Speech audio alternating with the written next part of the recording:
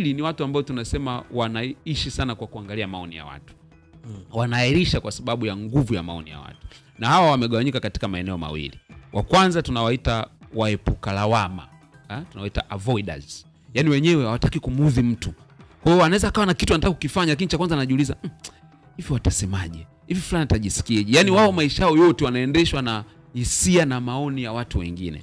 Hapa ndipo ile kanuni ya Daniel Amen ya 1840-60 18-40-60 huwa inaingia. Yeye Daniel Amen alisema hivi, mtu anapokuwa na miaka 18, kwa maana tunazungumzia umri ule wa ukuaji ule, maana hapo 18 sio lazima 18, lakini 18 mpaka labda 39 pale. Mara nyingi anawaza watu wanazungumza nini kuhusu mimi. Kwa anavyovaa, gari analoendesha, mtaa anaoishi, kila kitu anachofanya, muonekano, yani yuko sensitive na watu wanasema nini kuhusu yeye. Akifikisha miaka 40 40 mpaka 59 anagundua kwamba anasema kwamba sijali tena sasa hivi. Mtu anawaza ni mimi nitafanya tu, kama wakijisikia vibaya sawa, wakinilaumu sawa. Yani anakuwa kama vile amejitoa muhanga ni kufanya kile anachotaka. Yani unajua yani kuna vitu vinaingia kichwani sana vinatoka sana.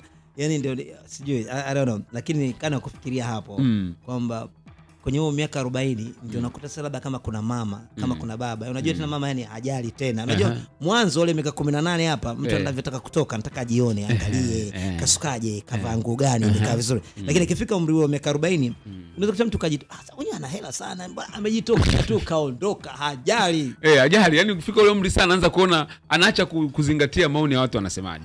Sasa akifikisha miaka 60 na kuendelea, anagundua kumbe hakuna mtu alikuwa anamwazia yeye. Yaani yeye alikuwa anajichosha, kwa maneno mengine. Hakuna mtu alikuwa anamfikiria kabisa. Hana mpango naye. Hana mpango naye, kwa anakuta anaanza kujilaumu.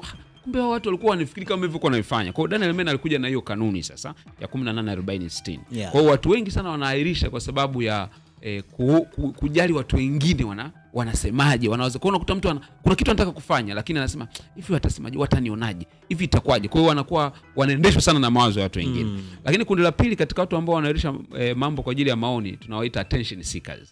Ni watu ambao wanataka sana kutambulika wanapofanya kitu. Hawa ndio wale watu ambao halisi wanakuambia, mimi siandiki tena Facebook, watu wa comment bwana, watu wa like, waniambie chochote. Yani ndio hivyo, akivaa cha kwanza anataka asifiwe kwanza. Kwa kila kitu anataka watu wamsifie. Kwa hiyo mwacha uko wapi yani amka uje. Wasipomwambia kwamba umefanya vizuri au umependeza, afanye tena. Kwa sababu yeye maisha yake yote tunasema ameyapeg kwenye watu wanamsifia kiasi gani. Sasa hao watu unakuta wanaahirisha, unakuta amefanya kitu akiona watu hawajali au wazingatia au mwambie chochote, anaacha kufanya. Sasa hao wanaahirisha kwa sababu hiyo. Kwa hiyo hilo ndio kundi la pili.